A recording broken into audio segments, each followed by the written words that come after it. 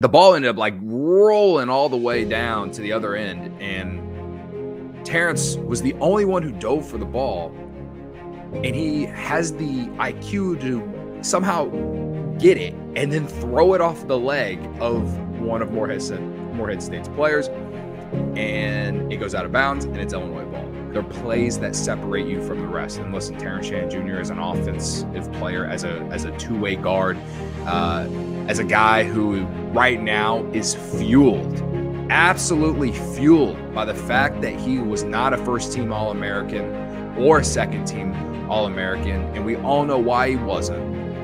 But we all know that he should have been. The fact that he showed that kind of heart and hustle to get on the floor and get the ball in that game, in that moment, signals like what kind of player he is.